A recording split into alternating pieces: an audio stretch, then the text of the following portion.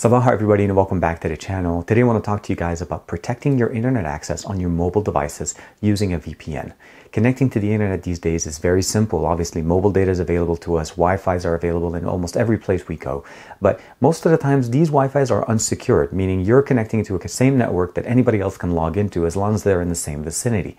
Connecting with the VPN is the smart way to protect your data on your device and make sure that your connections are encrypted so that nobody can actually run a packet sniffer and at the end of the day find out what you're doing on your device.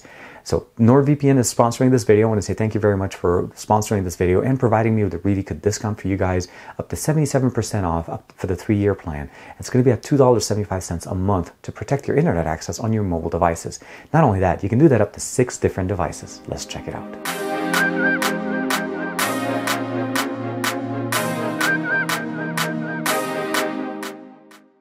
So Nord will work on many devices, even your desktop, but today I want to specifically cover your mobile devices. So we're going to talk about the iPhone. This is the iPhone 8 Plus, as well as the Pixel 2 XL. So we have Android and iOS. I'm going to show you guys the applications that we have in here, but not only that, I want to show you guys some of the extra features that are natively built in to both operating systems to support VPN. Now, NordVPN is an application you can download directly from the Play Store or even download as a Chrome extension or a desktop application. So you can use it on your Windows, you can use it on your Chrome browser, as well as you can use it on your Android device.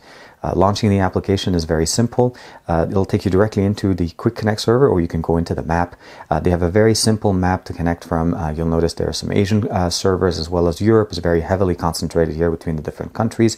And then here in the US, we have one to be able to get us connected to either Canada, US, Mexico, or Central America and South America, of course. The beauty about it is I can actually select a server and connect to it in less than a second. So here, boom, I'm connecting, and it's going to connect to the US. And you'll notice right there on the top right, at the top left side of my screen, it does show that I am connected to VPN. So you'll notice not only does it show the connection, gives you the connection to the server type as well as the amount of data that's sent and received between. And if you notice, I didn't do anything other than connect, and there's data being transmitted back and forth as a lot of stuff on our device gets synced. So I'm going to just say disconnect from the VPN at this point. I'm going to go back to home. The map is the simple way to connect. There's also the Quick Connect based on your GPS location. So for me, I'm in the US, I'll hit Quick Connect. It's going to lock directly to the US server, connect to it, and get me back up and running. Very simple, very easy. And of course, you can still select it and disconnect from it here. This is the basic list of servers that you have access to, all the different countries. You can favorite them. You can make them very simple to connect to. So if, let's say, you know you're going to be traveling to the UK a lot, put that in. You do have P2P protection, onion over VPN, double VPN, anti-DDoS, as well as dedicated IP request. So by default, you're getting a DHCP IP, but you can specifically request a static IP with the service itself. Of course, we can do a search, and then we can go in and get the information from there. Turning on in the settings within the NordVPN application, it's very nice. You have CyberSec. I always like to keep that one on. This is obstructed service disabled, so if there's any issues, you don't have a problem.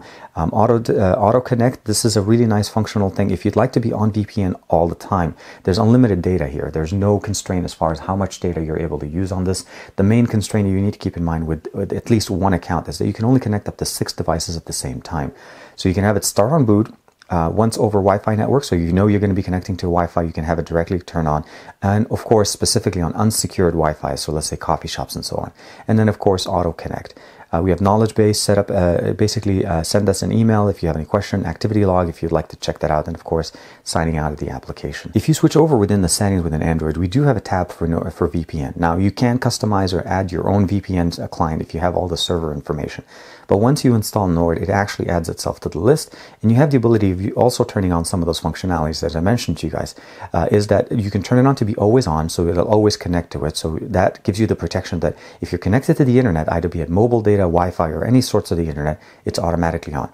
But where it actually likes to have that extra feature that we don't have within the application is block connections without VPN, which means if I'm not connected to a VPN connection, it stops transmitting data, which is very, very functional. Of course, we can also forget that, and it gives us that extra feature. So this is an extra little feature within Android that is outside of the NordVPN application settings. So when you're out of NordVPN, you don't have the ability of customizing it here. Let's switch over real quick to the iOS side and show how different it is or how similar it is to the Android side. First thing you'll notice, of course, is that the interface is very similar. The map is still present here. You're able to select, scroll over to the server that you'd like, select it, and if you want to connect to it, and it says pick the server. Again, you can save them or you can add the favorites, and those do sync across devices. You have the ability of going to quick connect, and it does the exact same thing it did on the other side. It's going to connect over there, and then it'll get me connected over the same network, and I can select it and disconnect.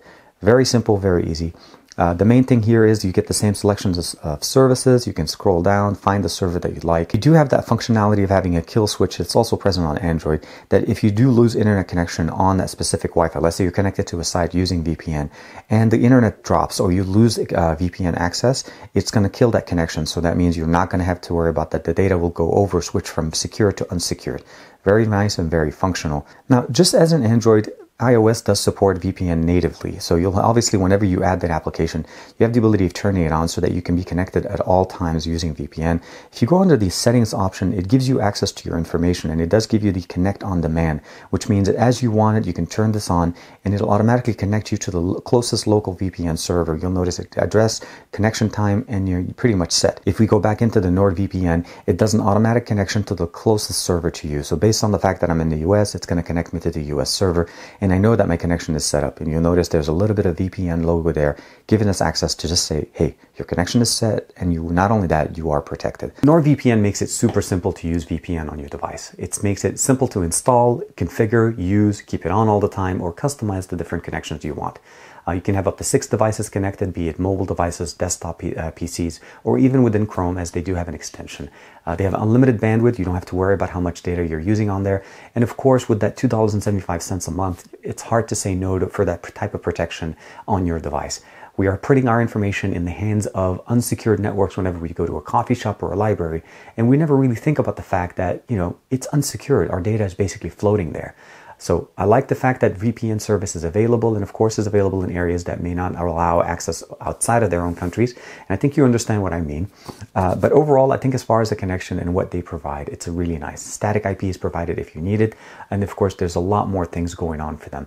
I'll give you guys a link in the description below to be able to check out their special offer.